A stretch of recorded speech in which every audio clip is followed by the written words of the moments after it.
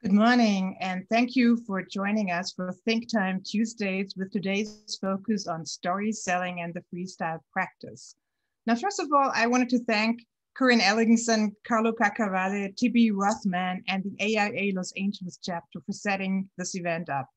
So join me and my guest, brand strategist and creative consultant, Lisa Bockering, as we dive into today's topic. Let me tell you a little bit more about myself. My name is Elisabeth Sporer. I am a licensed architect and a trained and certified integral coach. I work as a brand strategist, a management consultant, and as a leadership coach. If you want to know more about my thinking, you can sign up to receive my monthly newsletters or connect with me via the LinkedIn QR code that I show. Over the past 25 years or so, I've been part of about 30 firms. First as a team leader, as a project designer, then part of the project management teams, and then the firm leadership teams, and then as a firm owner, and right now as a consultant to A&D firm leadership teams. Now, my approach working with clients combines business strategy with leadership coaching, which I find to be very successful.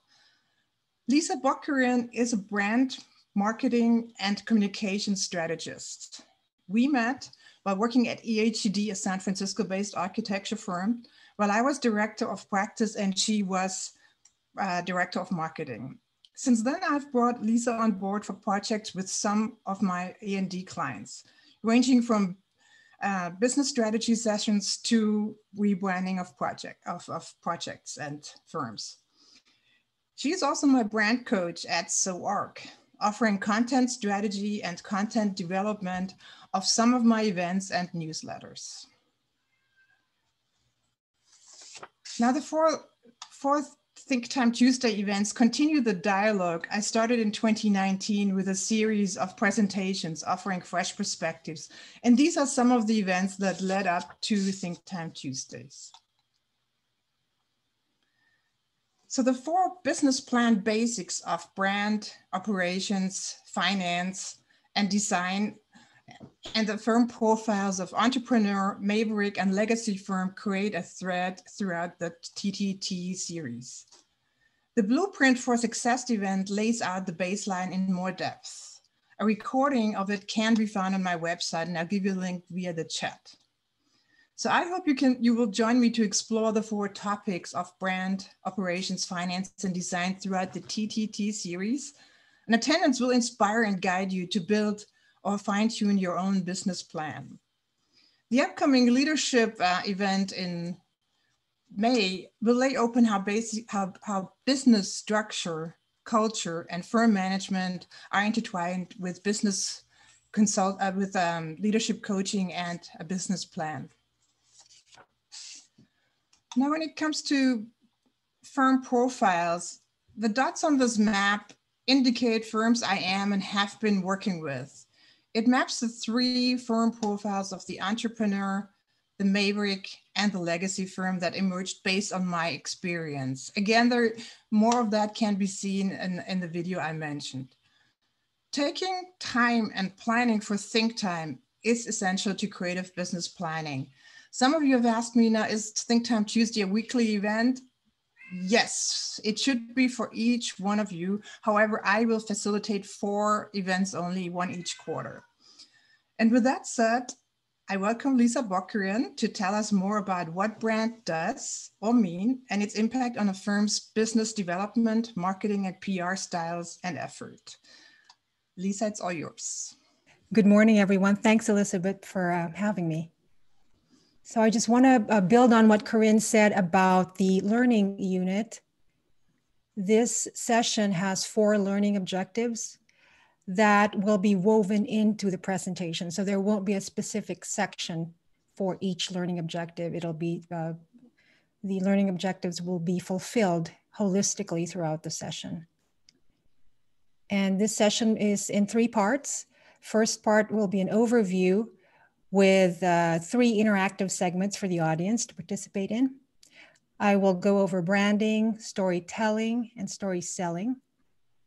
Second section is case studies, where I will spend most of the presentation and where Elisabeth and I will have conversation points. And then I will wrap up with a section on values, where we will talk about budget, visual assets, and what's next. So what's in a name? Your logo is perhaps the most succinct and visible expression of your brand. And when I think about branding and logos, I think about cattle ranchers and how they brand their livestock to indicate probably three things: ownership, authenticity, and origin. In the same way, your brand can convey and capture those three things. And most brands will comprise of a logo lock that will include an icon or a word mark. In this case, the Zoom logo lock contains both. But for me, and I don't know how many other people think this way, I associate Zoom more with its word mark than the actual icon. In contrast, when I think of YouTube, I don't think of the logo lock, which you're seeing here now, but rather I think of YouTube in terms of just the play button. And your logo can also be a date stamp. And what do I mean by that? It can be literal in that your logo lock could actually contain the year that your firm was established. Or in a more evocative way, I will show you three examples. These are three Los Angeles-based brands. All will have word marks for their logo. And Los Angeles Times, if you notice, their word mark consists of a very, very classic, one might even say traditional, very old school font style. And to me, this conveys the gravitas that comes with being a national newspaper. In fact, I believe the Los Angeles Times is the only newspaper, major newspaper, not headquartered in the East Coast. And it also conveys the stature that the Los Angeles Times has among the pantheon of other national newspapers, and that it is ranked 5th, I believe, in terms of circulation. Now, when you look at a brand, James Purse, which is a lifestyle clothing brand, it has a sans serif font, which has a little bit heavier line weight to the fonts. And this to me reads modern, a little bit relaxed, and there's a level of sophistication and style associated with that font style. And also it might mean, when I say modern, it might mean a brand that has been more recently founded versus Los Angeles Times, which was founded 150 plus years ago, if I'm not mistaken, perhaps longer. And then you have Fred Segal, which is a very iconic LA brand. If you notice, the font style is a little bit more playful. You're seeing the introduction of color, and that to me is very evocative. It's very desert. It's like a party, but in a very kind of stylish and sophisticated way. Think of cocktail hour for some reason when I see this logo. So that takes us to our first survey. What's in your name? And by your name, I mean your brand name, your logo lock.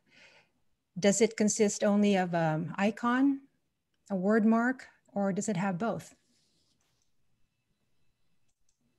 We'll give you a few seconds to respond there.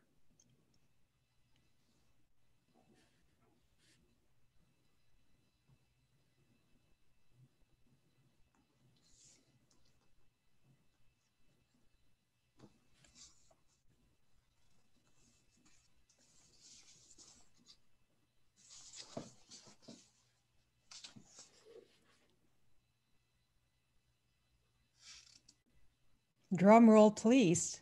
Oh, both. Interesting. Thank you.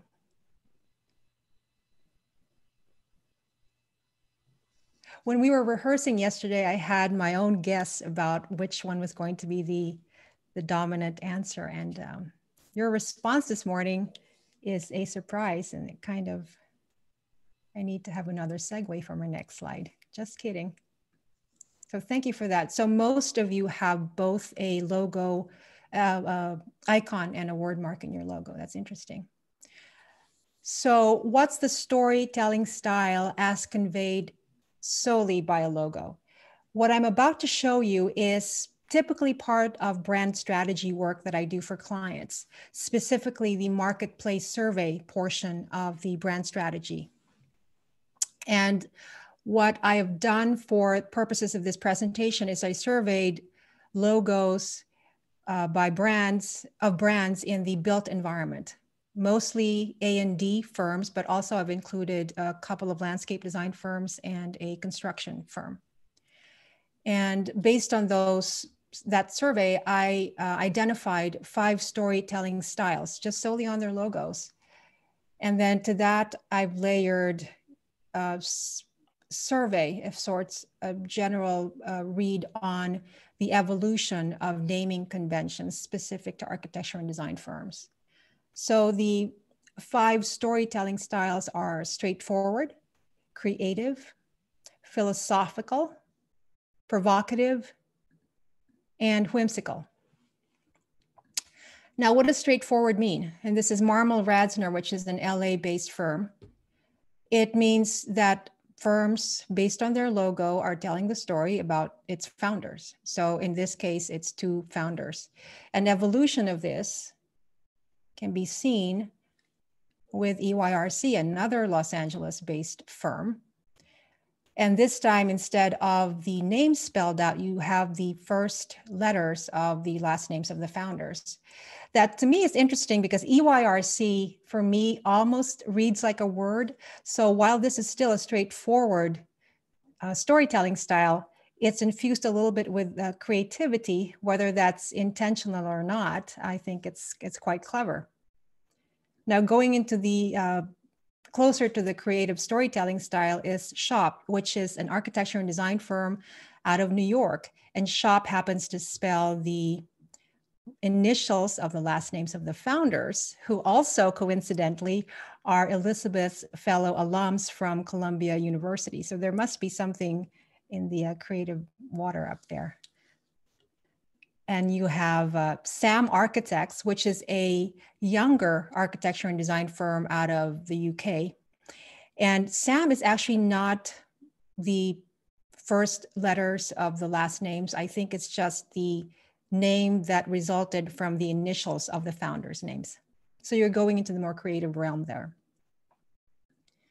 And then for storytelling styles that are really more on the creative side, you have Part Office. And then you have Realm, which is a landscape architecture firm based in Los Angeles that was rebranded from Melendres. And I think one of their principals, David, is in the audience this morning. So David, welcome on Elisabeth's invitation. Thank you for joining us. Of course, thank you for inviting. So Realm, when you think about Realm, you think of kingdom, you think of land. So it's a very creative going into the almost philosophical storytelling style in that landscape and land is actually the canvas for landscape architects to create. Here's another landscape architecture firm based in Los Angeles, Abe, which was founded by Calvin Abe. His last name is spelled A-B-E. And at first blush, I thought, oh, is the firm name derived from his last name? And it very well could be. I never got to ask him that question. But if you look at their logo lock, Abe actually stands for the firm's design philosophy on landscape architecture. Going in the same vein as a philosophical storytelling style, you have Red Dot Studio out of San Francisco. And when you think of red dots, they're quite ubiquitous, while at the same time being quite symbolic.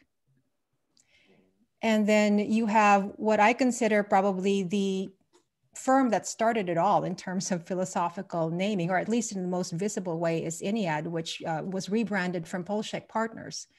And you think of INEAD, it means group of 9. So if you look at the storytelling style from the straightforward section of this page, it's about people and the founders, whereas INEAD, it's about a collective, or it starts to suggest the idea of a collective. Now, in more contemporary times, I've identified a couple of storytelling styles Whimsical, and I'll give you examples of that. Tres Birds is out of Colorado, architecture and design firm. And Husband and Wife is out of New York. Now, in terms of my research for this page, I discovered that the provocative storytelling style seems to be what happens more in Los Angeles. It seems to be, I don't want to say hotbed, but I did find two brands that I think best capture a provocative storytelling style, and they happen to be both LA based. So you have Dirty Girl Construction and you have Design Bitches. And look at their logo locks. You're starting to see, or in comparison to the other logos I've shown so far, the logo locks include the icon. Now, there are firms that have transcended their origins in terms of a straightforward storytelling style. And when I think about these brands and look at their logos, I no longer think of a straightforward storytelling style. Instead, I think of a very versatile storytelling style, which is not easy to accomplish. And I'm talking about these three firms in particular: Gensler, SOM, and HOK. This page, by the way, is dedicated to the graphic designers in the audience and those of you who are logo design enthusiasts. So that takes us to the second survey. What is your storytelling style? And you might have a combination, but let's think about what's more dominant right now for you.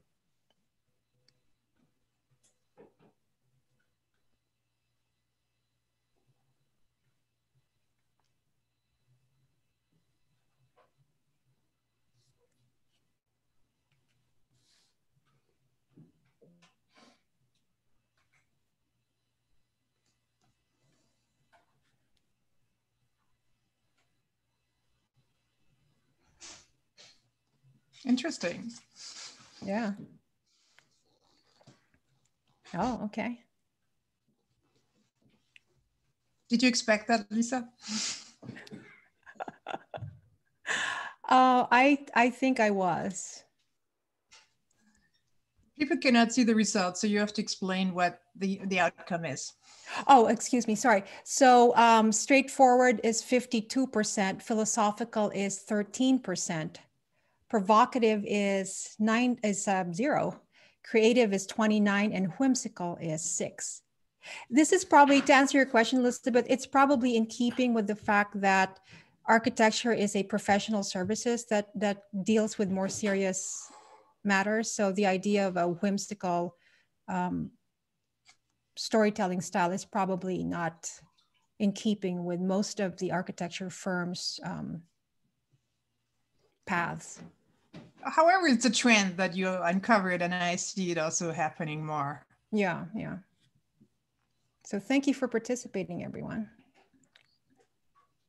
So now that we've established, at least for purposes of this session, that logos can be a powerful storytelling tool, how are architecture and design stories sold?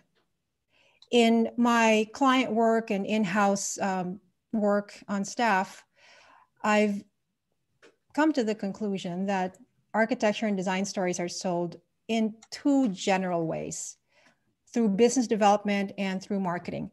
And notice I've chosen a runner to symbolize business development, because business development, like running, is in pursuit of something. You're in pursuit of a project. Whereas marketing, I've chosen the Yoga Warrior 2 pose, which for yoga practitioners means this pose is a very powerful, grounded, yet elevating and an uplifting pose. So in marketing, when you're doing marketing, you are positioning yourself for work instead of pursuing work. Now, we can't talk about marketing without talking about PR, because they're very closely intertwined. And I've chosen this particular yoga pose because many years ago, a wise person explained to me the difference between marketing and PR. And this person said to me, marketing is results you pay for, whereas PR is results you pray for. And those wise words, I think, are still true today. So what's the story selling mix?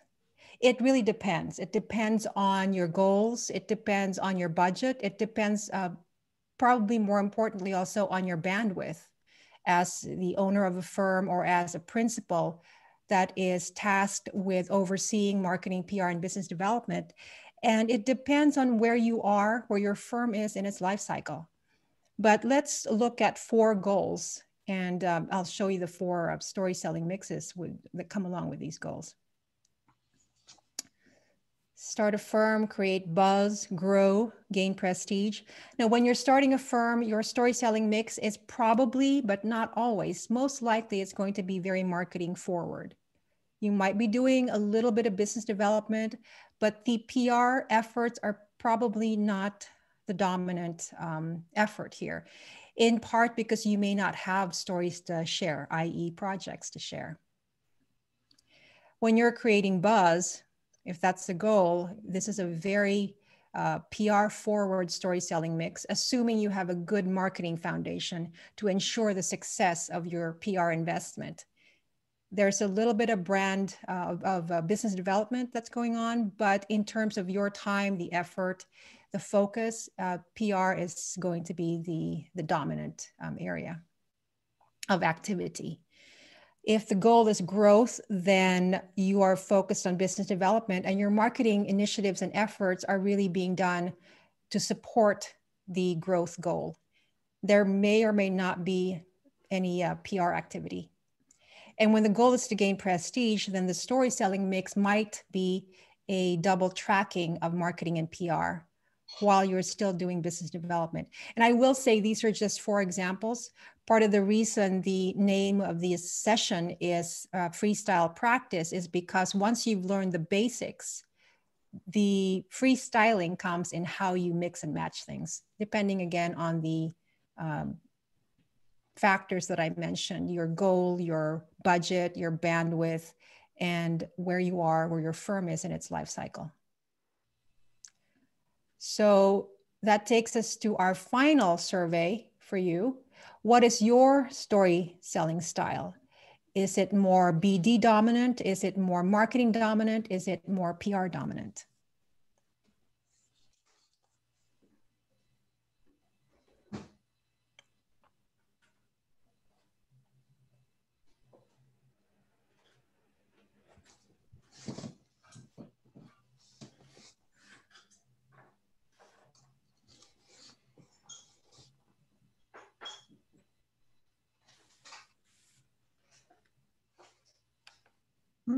That's an interesting outcome. Yeah. Although I think when we were talking yesterday, Elisabeth, that I don't know if we mentioned that this was probably going to be so business development as the story selling style, 56%, PR 24%, marketing 21%. Thank you. It's very interesting. I didn't expect that. Thanks for participating. So let's go into case studies. I am going to share 5 case studies with you. First up is if the goal is starting a firm, and this is a hypothetical firm. So when you're starting a firm, as I mentioned earlier, you're probably going to have a story selling mix that's more marketing dominant with some business development going on and probably not a lot of PR activity at this point. So starting a firm can result from solo projects and or collaborations that lead to a competition that you win with a friend, or a commission, for example, for residential architects and designers, a family friend or a family member commissions you to do their house, or a client decides to come with you to start your practice. While this is going on, you might be thinking about what your firm name might be. In this case, the hypothetical firm name is No Name Studio. And you're thinking about all these things, your website, email address, you're trying to line up your visual assets, your copy assets. And hopefully you're also, most importantly, thinking about a business plan, which is where Elisabeth comes in, because business strategy is what enables the creation of a sound business plan. And a sound business plan is the foundation for a marketing plan, which at the end of the day, your marketing plan should be in service to your business plan to help you achieve your business goals. So this is one way to start a firm. Some people might already have a vision for a firm in architecture and design school, and they already know what they want to put out in the marketplace, but they may not have projects or they may not have a budget. And what can they do? Maybe they'll start a presence on social media and have an Instagram feed that may not show projects, but it'll show their design thinking and their design philosophy in a very visual, appealing way. And then eventually a website might result from that. And the takeaway for me from this hypothetical case study, it is more easy than ever to start a firm. I call a pop-up firm, because online has enabled that. So you no longer need to think about resources such as a physical office when you want to start a firm. This is the first of 3 case studies around creating buzz. So PR dominant story selling styles. This is Tipping Structural Engineers, which is a preeminent structural engineering firm headquartered in Berkeley. I'm showing the client team and I was the consultant team. And you will note as we progress through these case studies that the client team and consultant team will both increase in size as a reflection really of the goals and what it takes to reach those goals. In Tipping's case, their goal was pretty straightforward. They had a new headquarters that they wanted to get published. And this new headquarters embodied the best of their creative thinking around structural engineering specific to earthquakes. And so the target audience were their peers, colleagues, and potential clients. So the goal was editorial placement. And this was a short-term engagement. I believe it was a 3-month engagement. And I successfully placed the founder in the San Francisco Business Times through a profile in print. And there was also an accompanying video story on the Business Times website. As well, the project was covered in the San Francisco Chronicle in an article written by its urban design critic, John King.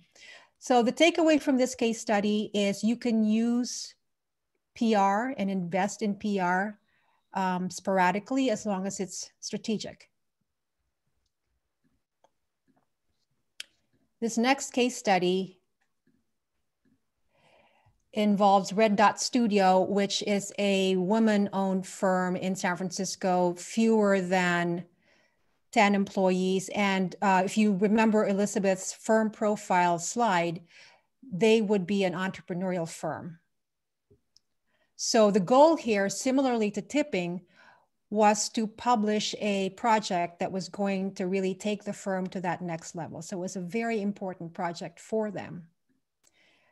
Again, this is the client team, and you'll note that the consultant team is a little bit, it was bigger than what Tipping's team was. And this was an 18-month engagement. And the reason that it took that long is before I could even start pitching the project, we had to look at how the firm was presenting itself online. Now, the goal of the firm was to get one project published in print in Dwell magazine, which is an aspirational goal for many firms. But the founder, Karen, was committed to making, to doing what it took to get the project published. And again, that included revisiting how the firm presents itself online, specifically on their website. So we went through a website redesign. And the reason for that is when a project is being pitched to an editor, most likely they're going to want to check out your website. And what I tell clients is when they get to your website, you want them to find what you want them to find instead of, oh, it's an old website, or this doesn't really feel like it's the website of this architect. The work doesn't look like the website, or whatever conclusions or observations they might make. So in this case, we did a website redesign, and Karen hired Joe Fletcher to photograph the project. And Joe Fletcher is a very accomplished, well-published photographer, because she knew that his photography could help her get the project in well. It made my job certainly easier. So we succeeded in getting editorial placement. I think the project ended up getting a 6-page spread. The article was written by Joanne Furio, who is a writer based in the Bay Area. Now, because this was such a long process from pitch to placement, this meant that the project had to be embargoed on the side of the client. And what does that mean? It means you can't post on your blog, you can't show on social media, and if there are any consultants involved in the project, they can't do anything else until that big goal is achieved, which in this case it was. And so it provided good content for Red Dot Studio for their Instagram feed and their blog. Now here's a case study of creating buzz, but if you'll notice the storytelling mix is a little bit different. And here's where the freestyling comes in based on the need. This is EHDD, where, as Elisabeth mentioned, our professional paths first crossed. She was director of practice and I was marketing director with an in-house marketing team. And this was the consultant team.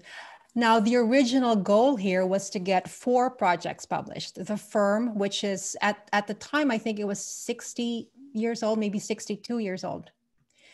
And they had won numerous design awards, including 2 major AIA awards. So they were a very established legacy firm with a great reputation. And they had 4 projects coming online that they wanted to publicize. Excuse me. In the course of thinking on a PR strategy, we realized that there was a milestone that was coming up. I believe it was the 65th anniversary of the firm's founding was coming up. And so we thought about that and how to incorporate that into the story selling. And that led to the decision to do a full rebrand. So this is a case study where a PR goal actually led to a full rebrand, and that this logo that you're seeing is the result of that rebranding.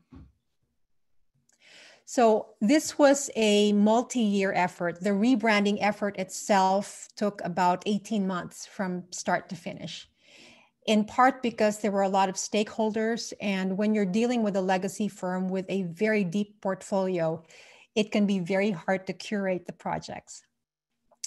And also, the marketing team was still going ahead with operations as usual, meaning that we were still doing business development support, as well as continuing with marketing initiatives. So I'm going to show you just a selection of results. So the projects in question, the 4 projects, ended up getting published. I believe one of them, the Packard headquarters, ended up on the cover of Green Source. In terms of award submissions, the firm landed on the San Francisco Business Times Best Places to Work list. At the time, it was the only architecture and design firm on the list. As well, the firm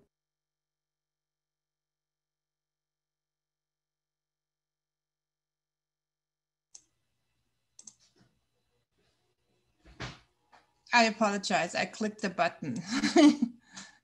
I tried to unmute you, but I cannot.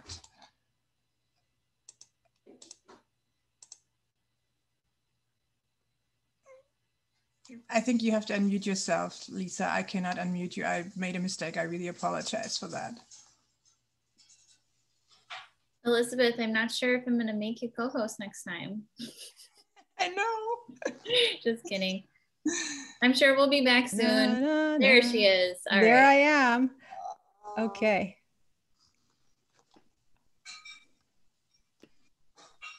My bad.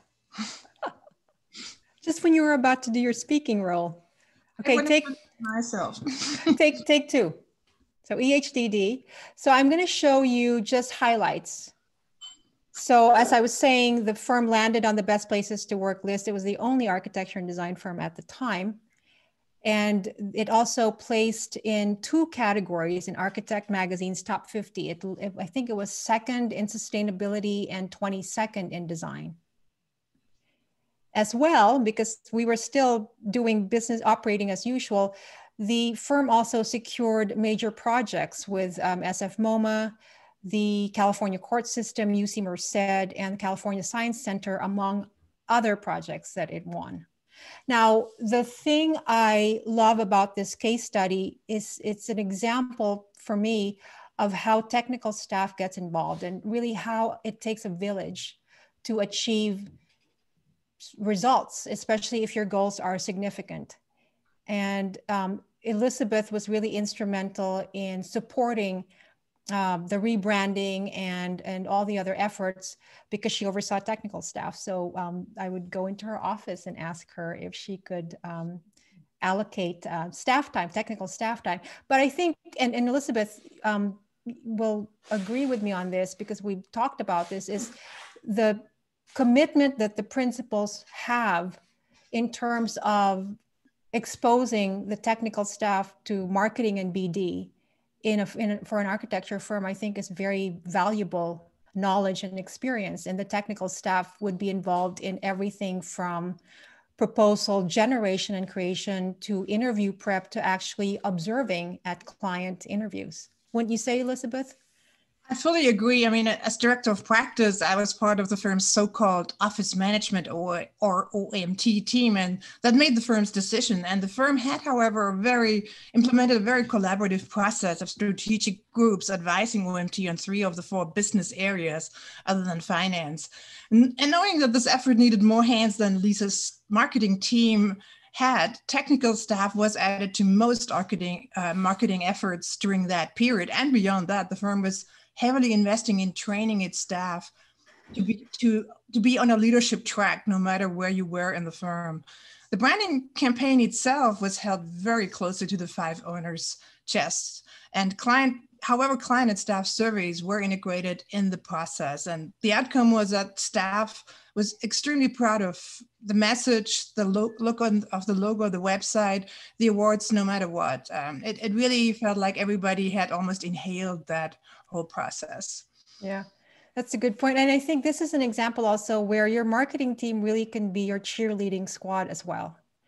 And I remember we would have, during the staff meetings, we would really talk about where we were in the process and what we needed the rest of the team to do. So to Elisabeth's point, everybody was on board, but also everybody was excited and at the end of the day, proud of the results. So it might seem like a very expensive way to boost morale or to sustain morale, but a rebranding effort really can be a very powerful and impactful process if it's appropriate. So this is a case of a firm that wanted to grow, and Elisabeth actually brought me on board for this project for the first part of it. This was another multi-year project, and she was principal at Lowney Arc. This is the consultant team, and my role in the beginning was to help with brand strategy and content strategy as well. I brought on board a photographer and the website designer. And Elisabeth will tell you more about the firm profile in a few, but I just wanted to mention something. The firm had great assets in terms of solid client relationships and a founder who is a rainmaker, probably the ultimate rainmaker. So the networking part was really dialed in. And these are just some results. Now, I mentioned earlier that when a firm is growing, or that's your goal, you may or may not be doing PR. But in this case, we did a little bit of it, and I was able to secure a profile for the founder in the Business Times. And we also did a PR campaign around Elisabeth joining the firm to help take them to the next level. My takeaway from this case study, it's one of my favorite case studies, is that the rebranding was taken from online to on-site. And by that, I mean, at least at the time the website was launched, the look, the feel, the vibe of that website was really reflected and carried through to the physical office. And Elisabeth can tell us a little bit more about that and also the firm profile. Happy to do so. So my first step as principal and managing director was to develop a strategic plan for this 10-year-old entrepreneurial firm to double in size over 2 years, turning it into a maverick firm. Simultaneous investment in all 4 areas of the firm were key to the success. Operationally, I was technically the COO. I hired everybody involved in the growth and managed the growth wisely. So I hired an interior design firm to create the vision for the new office, combined with a strategic hire of a senior interior designer that oversaw its implementation on staff. On the brand side, I hired Lisa and her team to rebrand the firm's logo and website with a new mission and vision statement. And Ken and I invested heavily into business development initiatives that allowed for the growth. On the finance side, I added a consulting CFO to work with the internal controller and setting up and meeting benchmarks. On the practice and design side, I hired a design and technical director, a studio director for housing projects, several project managers and senior designers to oversee the teams. So the firm grew from 18 to 36 staff over 2 years while remaining highly profitable and changing its profile from a large retail development, suburban retail development profile to a urban infill housing firm that was actually also elevating its design profile heavily at that time. But it was only doable, workable, because we were a very close-knit team and we invested in all 4 areas of the firm simultaneously, which is taxing on everybody, but a lot of fun. Everybody was on board. Staff was super thrilled to see the new offices and the website and everything happening at the same time. And one of the other things I am remembering, Elisabeth, is the investment in photography. And my memory of you and Ken, especially Ken, he was not tied to any project photography. He wasn't nostalgic about any project photography. He just said, if it doesn't work, if it's not working for where we need to go, let's reshoot. And we did. We did. We had a fantastic photographer on our team, Thomas Heinzer. I agree. Yeah. Okay, great. So this is our last case study. The goal here is to create buzz, but a happy result of it as well was gaining prestige. And this is a client, design agency co-client. Design agency is a PR firm founded by Erin Cullerton, who was the AIASF deputy director. And I collaborate with her. I've known Erin for a very long time, and we are collaborators as well. So this is WDA William Duff Architects out of San Francisco. And I believe Sarah Murgy, their business development and marketing director, is in the audience, as well as Wendy Osaki, marketing manager. So this is the leadership team. That's the marketing team. This is the consultant team. So in creating buzz, because of that goal, we decided to double track PR and marketing to support their business development efforts. This firm is, I believe, closing in on 40 employees. They are on their 22nd year. The founder, William Duff, is still very actively involved in the firm, but it has a very flat organizational structure, I would say. And they work on airport amenities projects, residential, commercial, and retail. So the firm had great assets as well. They already had a solid website. They had already made the right investments in project photography, hiring very good photographers. And they also had recently published a book that codified their design philosophy. The book is called Design Vision. So we came in with the client already having all these assets. Now this is an ongoing engagement going on 4 years now. And so I will show you just highlights of results.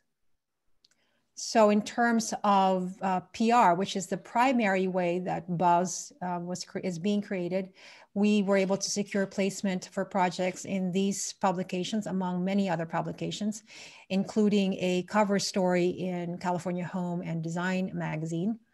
The firm, similarly to EHDD, also landed on the San Francisco Business Times Best Places to Work list in 2020. They were the only architecture design firm on the list, and I think they are vying for a spot on that list once again this year. And also, we advised on awards strategy that resulted in a win of one of their projects from AIA San Francisco. And we also advised on events strategy and helped create or co-create events where their leadership could speak, as well as events where their leadership could be invited to speak. I will say about gaining prestige, it could be earned and it could be manufactured. And by that, I mean a legacy firm that's been around for 60 years, maybe just by nature of it being around for that long, has a reputation that might give it prestige. Whereas an entrepreneurial or maverick firm may have to manufacture that prestige. And manufacturing in this case is not a bad word. It just means you're speeding up that process. But also it means that you have a good foundation from which to speed up that process. And WDA does. The thing about landing on a best places to work list, it's very competitive. And like I said, in the history of this list, the recent history of this list, I think there have only been 3 other EHDD, WDA, and 1 other firm have landed on this list. So it's a very tough list for an architecture and design firm to get on. But WDA has made a commitment to its firm culture and its employees that I think enabled or facilitated their landing on this list. So that takes us, all the case studies require a commitment of time, of money. And some of you might be asking, what's it going to cost? How much does this cost? And to that, I'll say, your budget reflects your values. Your marketing budget reflects your values. That's not an original thought. It's a thought that's held by many others. And by that, I mean those line items will reflect what you want done and how you want done, how you want to sell your story. And these are just 4 examples of marketing initiatives that you could spend your money on, depending on your goals, depending on your budget, depending on your bandwidth, depending again on where your firm is in its life cycle. And Elisabeth and I have had conversations about this because having been in-house on a marketing team and now as a consultant to clients, I would prefer that the marketing budget be healthy. And by that, I mean 8 to 12% of gross revenue. But Elisabeth, of course, because she is in charge of business strategy, has other thoughts about that. Do you want to share? Well, I mean, I advise my clients to target between 5 and 12% of the net revenues to marketing efforts, including staff time dedicated to marketing. And my experience is, to be honest, that not many firms do invest that amount of their income on marketing, and I believe it's a good return on your investment if you do so. If you do it wisely, as you will lay out in a minute, because there are different strategies possible on how to invest. Yeah, and I really think this is where your business plan is really, really important, because your business plan can determine realistically how much you can spend on marketing. And then from there, you can figure out, what are my priorities? What do I value? But if someone was to ask me, well, where should I spend my money? What's the best story selling tool? My answer would be photography. Invest in really good photography. And here's why. If you look at that yoga triangle of sorts, you're going to need good photography for business development, for your proposals and for your presentations. You're certainly going to need good photography for any PR investment that you might be thinking of making. And you will most definitely need your good photography for marketing, for your website, for your social media feed, for your blog posts, and even for award submissions. By the way, I want to put a plug in. Corinne reminded us yesterday that the Residential Architecture Awards submission process registration is still open. So for those of you that are eligible, head over to their website after this presentation. But to go back to what I was saying, invest in good photography. And if there is a way you can trade services, perhaps with a good photographer, as long as it's the best photographer for your budget, is my recommendation. And for some firms, don't be afraid to hire a photographer, a good photographer who can challenge your thinking about your project, who might have a different perspective on how a project might be photographed, because that dialogue, that back and forth, when it happens, can result in really, really great photography, memorable, iconic photography. People at the end of the day may not remember your logo, hopefully they will, but they might remember a photograph. So what's next? Think about your brand in terms of a traffic signal. Green is on brand. Red is off brand. So when you're thinking about initiatives and where to spend your time and money, think about, is it on brand? Is it off brand? And then that yellow light in the middle is really your play area, your think time area, where you can explore and see how you can push and evolve your brand, get it to the next level. Thank you. Well, thank you, Lisa, for this wonderful presentation. I wanted to encourage everybody to ask us some questions related to the topic of the day, story selling and the freestyle practice, so we can understand where your thinking is at.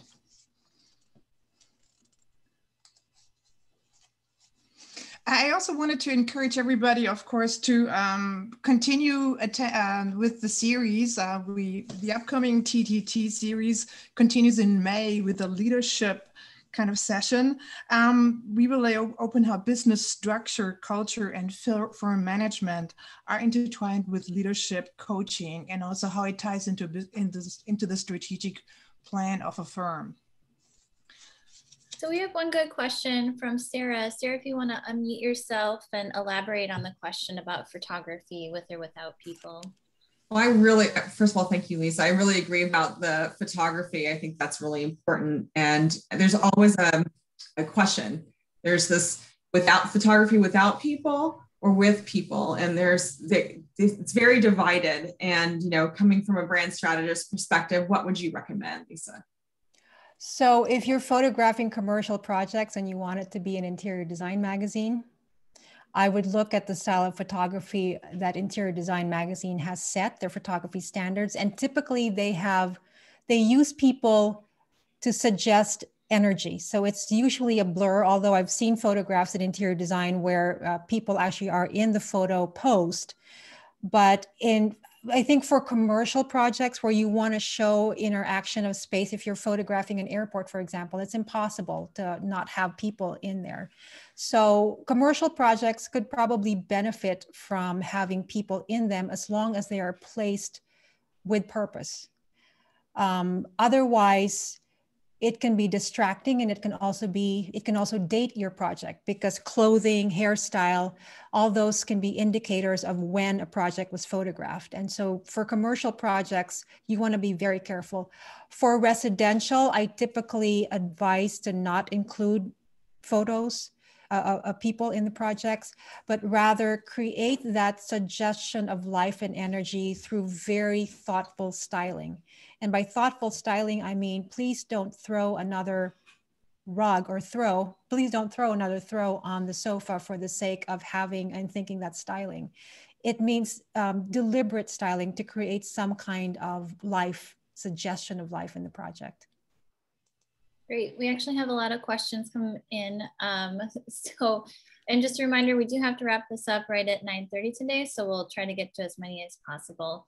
One question from Human, if you want to unmute yourself, about high quality renderings are in the same category with photography.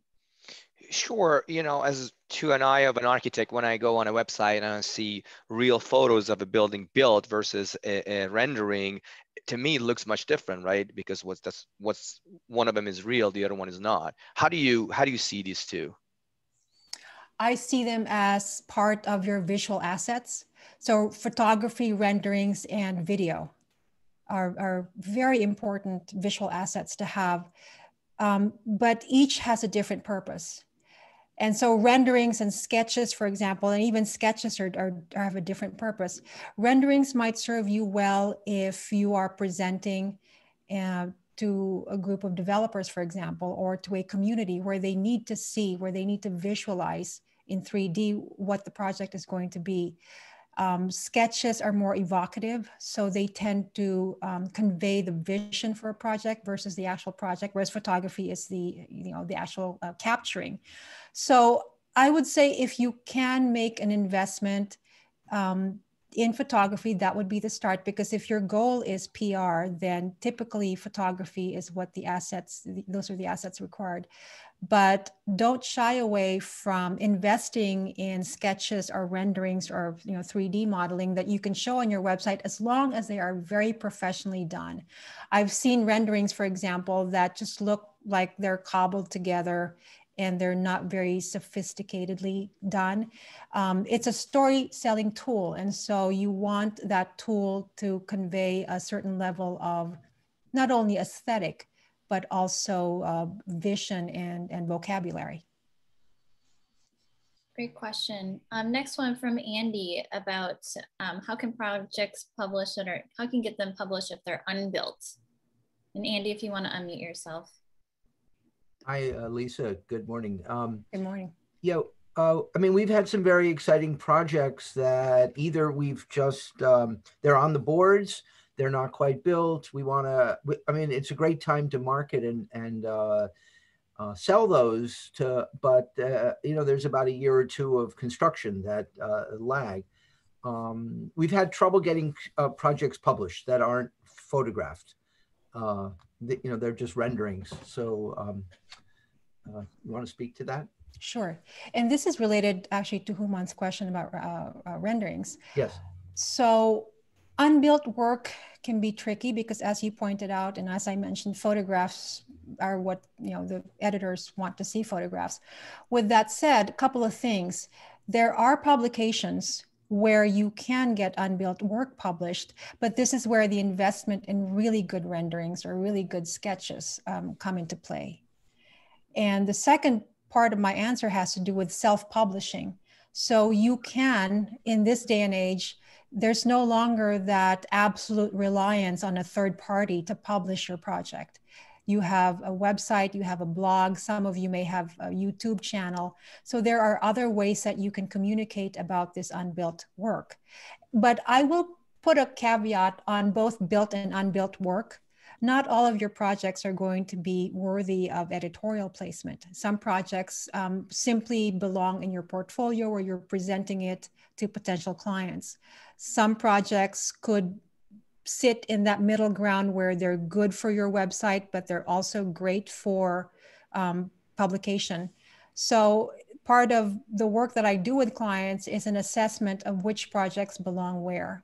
And I'll also say something about unbuilt work. If it is very special, if it is very significant to your firm, then you can engage in a PR strategy that starts almost from the beginning of that project through sketches and renderings, and you just kind of follow that thread until the project is built. But that requires an investment, and that I would only suggest that if the project is really going to be a crown jewel in your portfolio. Really great questions. I'm getting down to the nitty gritty. Lisa, do you have time for these last two questions, or we need to wrap it up? I have time, thank you. Okay, great. So there's one from Bogdan. Can you talk about how to find and interview a PR firm? Great question.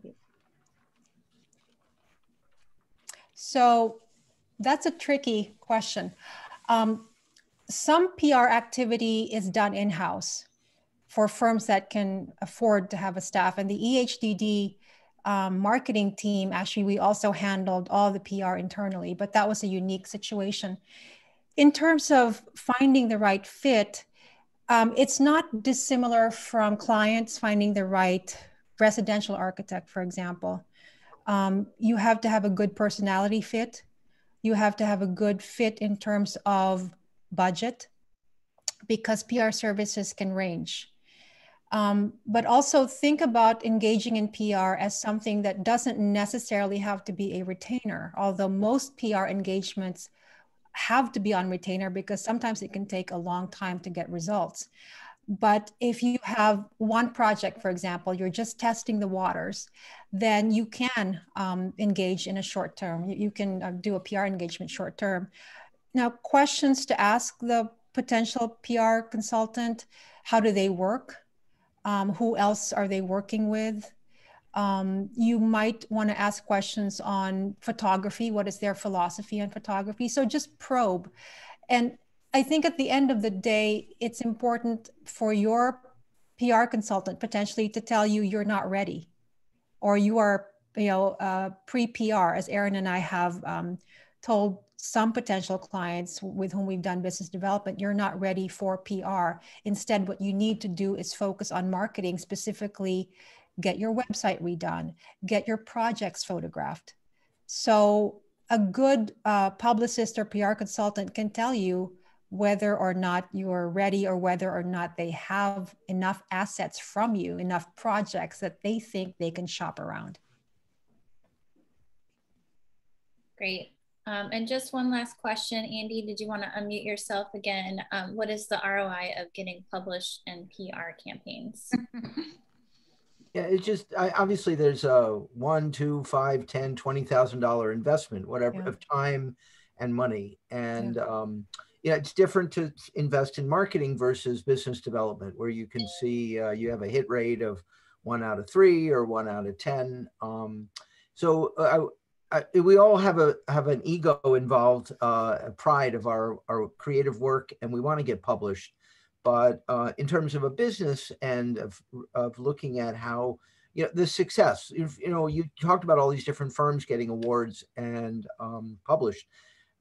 Does it lead to getting more work or better fees? I guess those 3. Does it lead to getting better work, better fees? I would say, if you wanted me to give an absolute answer, no, because the reality of marketing is it builds your brand. It is it's not primarily a business development tool. It's that yoga pose of warrior 2, where you're positioning yourself to get work. Whereas business development is a very proactive way of getting work. So I would say, investing is really going to be dependent on how much money you can realistically spend. But with that said, the ROI on PR, for example, you could spend, let's just assume the average monthly retainer for a good PR firm will range from $4,500 to $5,500 a month. And typically you want to do a full year engagement, maybe longer. But if you get a cover story in Dwell, for example, with a 6-page spread or an 8-page spread, I've seen 12 pages in Lux magazine, that alone has paid for your PR investment in terms of the value of that coverage. Never mind that print coverage is going to be typically accompanied by online, where you have hundreds of thousands of eyeballs looking at your work. So when you think about PR in terms of, I've spent $60,000 for 1 year, but I got 1 article, I landed the cover, and it was a 12-page spread. You multiply those 12 pages by the ad rate, the open. This is how it's done. You multiply the 12 pages by the ad rate of that magazine. For example, let's just assume it's $2,000 per page. So that's 12 pages is 24. And then the cover really is very valuable. It's almost, how do you place a value on cover? And then you have the online coverage on top of that.